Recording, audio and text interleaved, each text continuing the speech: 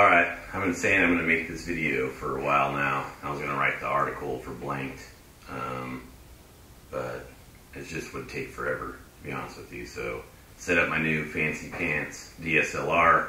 It's the first video on that. Hopefully everything goes good. So, the title is Rat Theory. When I first got into swim baits, it wasn't even, that wasn't even on my radar.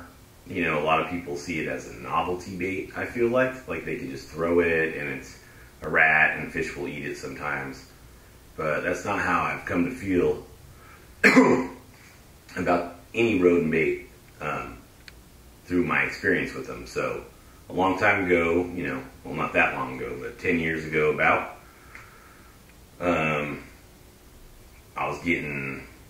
we were interested in the bigger baits to give us a leg up in tournaments. So I started building them.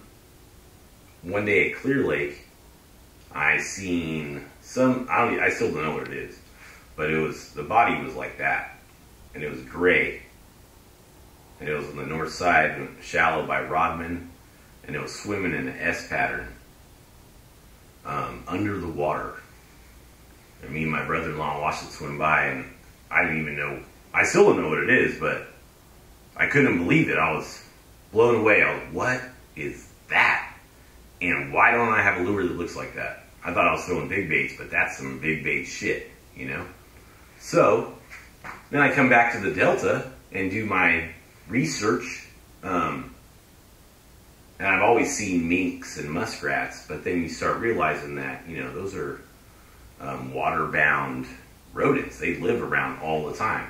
So, and most bodies of water, especially if you have creeks and stuff, will have types of rodents like that, besides the normal, like, quote-unquote rat, sewer rat, whatever it is. So when he came back, I built a 7-inch wooden rat for the first time. I should have all my rats here, but they're with my shit ready to go. I don't really keep them at home because I throw them all the time. So, but there's tons of rats. I'm not here to advertise a toxic rat. So it's like an XL size. It's a big Nez rat, you know, whatever big rat you're seeing, you know, 5-6 ounces with the tail like 15 inches. So throw that around a while, maybe a week, and then it comes spring. I catch one right at 10, lose one at 8, go out the next day and have the day of my life. Lost a mid-teen fish right at the boat because I didn't have a net, because I wasn't ready to throw huge fish, you know, baits like that. I didn't know the details, you know, but caught 8s and 7s and 10s and, you know, all within this little span, and these fish were coming out and crushing this thing like they were really targeting this bait in a way that they would target any other prey item. Not like, oh, what's that? But like when they were eating or going to eat this item, it was like they'd done it 100 times, especially the big fish. So that kind of just starts opening my head up to more stuff. I was all about that big rat, and then I came up with this micro mink, and I fished it for a while with different segmenting of the body with subpar results. I almost trashed it until I went with this huge lip and then the smaller rear tail, and for some reason that's what triggered more bites. So, and it turned into this fish catching machine, you know. I haven't got those alpha bites on it, like those teen bites, but I've caught a few over 10 on it, tons in the 8-9 category. They eat it. So, all of them work. So my rat theory is kind of like, I call it that because I feel like people don't put the time they need to into rats like they would a trout or shad. Most fishermen can tell you all about what trout do, where they live, how they swim, or shad spawn, what temperature, where they go after, graph them. You know, they're in the creeks, they're on the breaks. And then you give them a rat and they just throw it wherever, you know. It's a cool bait or whatever. It's not like that. Like, if you think about it as a prey item, then you could really zone in on where the fish target these items, where they're familiar with them, and all fish are familiar with them. We're on the water for a very short window of the day. Fish live there 24 hours a day, their whole life. They see shit that we can only imagine. So if we see a rat running on a branch or on a dock one time when we're out, imagine how many times the fish see that day in and day out. And when it comes to especially largemouth bass, we all know that if there's more than one, they'll school up or they'll compete. And we all know that when there's an alpha fish in the area, it does whatever it wants and it eats whatever it wants. There isn't anything that it won't shy away from on the right day. And especially in an aquatic river environment, anywhere where you have creeks or stuff like that, or docks, there's tons of squirrels, chipmunks, all that stuff everywhere that lives on docks, man-made structure. You know, that's how I think about it. Like, where would they be? So as I expanded on this alpha fish thing, I was able to travel a little bit, and I went out to the East Coast, high mountain lakes, trout-fed fisheries where people were, you know, only through this, and I was throwing my 15-inch with tail diving mink and pulling out some of the biggest fish that we seen on the trip.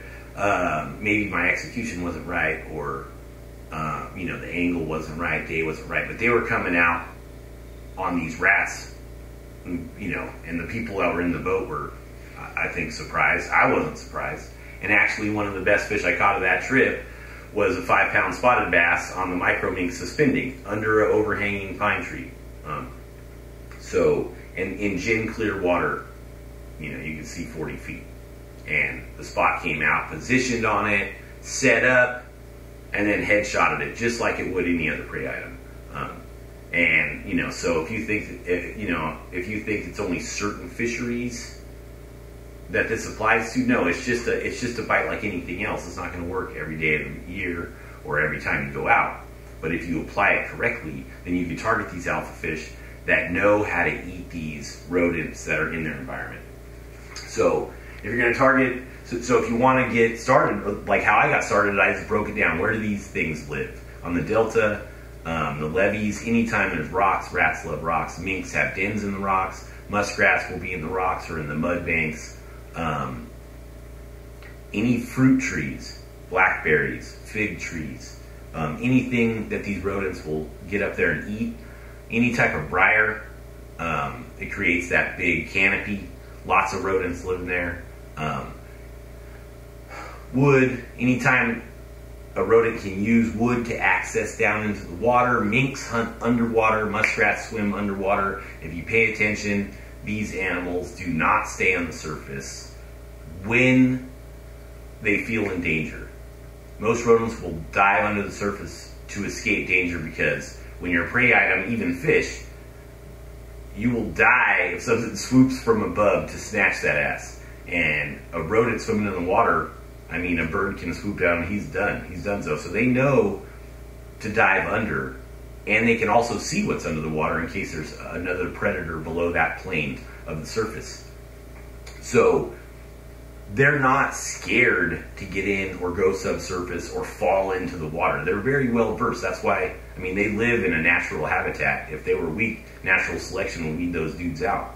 So when they make it to that larger size, you know, they know how to navigate their, their home.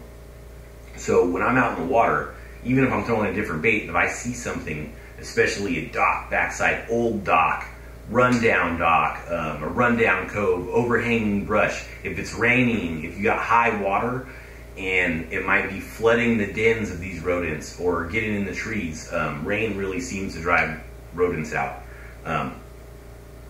Study what these animals that live in your area do. You might not have a mink, but if you study just like you would for prey fish, you can find out the things that live in your area, even if it's chipmunks and squirrels that fall in the water on accident. You know, everything drinks water, so they're all going to be within the shoreline sometime. So when the fish target these, it seems like it's either when they're high pressured. I like to use a crank down rat when there's a lot of pressure in the area and it gives them something different to look at. Or when they're in an uber aggressive feeding mode. So it's just like any other reaction bait, but I'll tell you what, these fish will not shy away. If I get a follower on a glide bait, it's really hard for me to follow up and catch that fish, even if I go back. But when I go back with this, like a crimp down rat that's really weighted, heavy, and really creep it through the water, subsurface, that's my best follow-up bait. It's like they don't shy. I don't think it's because they don't see it. I think it's because it's natural. Rodents even have feet that hang down and look like treble hooks. I mean, put a little patch of rubber on the back hook, because a lot of times they'll target that back hook. I'll go into that in a minute. But make it look natural, just like you would any other bait. So when you have the right habitat and you can locate that and you get the conditions, then you just want to make that natural presentation. So on the surface, if you've ever seen a rodent swim, they don't swim all wacky and aggressive. Of course, you could get bites on an aggressive bait that's shaped like a rat. I'm not arguing that. But even when a squirrel falls in, they put their head up and they swim like a dog. Their tail is straight. They don't have a super wide, aggressive swim. So with my rodent baits, I like the head to be kind of subtle, just a subtle tail wag. Some of my personal baits, a lot of them don't even wag, because I want that super subtle presentation, super natural. But the best is a little tail wag, in my opinion. Just a more natural swim with a little vibration and stuff, because you want to attract the fish. And then you want to present it in a way that the fish would be used to seeing this, especially if they could pin it against something. They really appreciate that with this style bait, because there's a few ways that they'll eat this, a rat I found. The really big fish on a big rat will grab it sideways, like this, like from the back or the belly, T-bone almost, and shake it like a shark. And when you get that bite, it'll be aggressive, they'll yank it, and then you'll feel aggressive head shakes. And then a lot of times almost slack, because they're shaking and then they don't know what to do and they almost turn into a wet sock. So you really got to stay on a rat eater and make sure you keep that pressure. Even when the head shakes stop, you got to keep grinding a little bit without pulling too hard to make sure they stay pinned. Another super, how should I say this? A bite that happens a lot, another bite that happens a lot is when you're swimming it, they'll come up and they'll just grab that rear treble hook. Like they just pin it between their lips. It's crazy. And I started wondering why they did this. Jesus Christ. Get out of here. So I started wondering why they did this. The more I watched, when fish are smaller, anything in their environment, a little bass, small bass will attack everything. They want to know what's going on.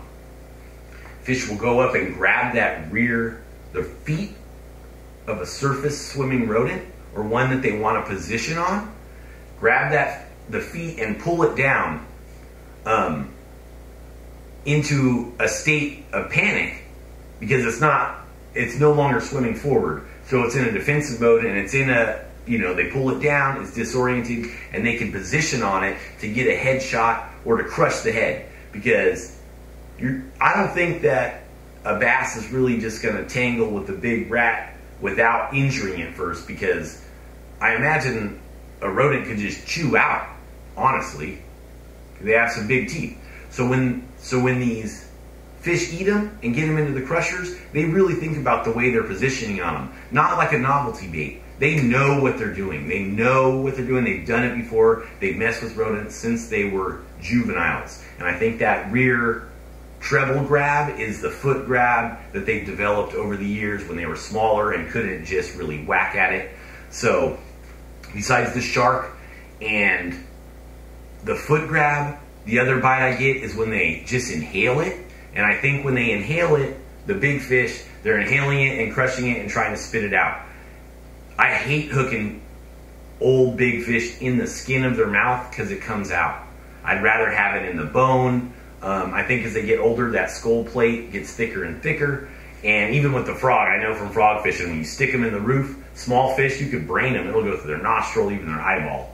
You won't see that happen with the big fish, because they have that big skull developed. It just hooks that skin in the roof of their mouth, and they can pull out. So when they breathe it in, I've seen it happen. I've lost some big ones where you're reeling, and they come up and you see it in their mouth and they're shaking it and you can see it slipping out.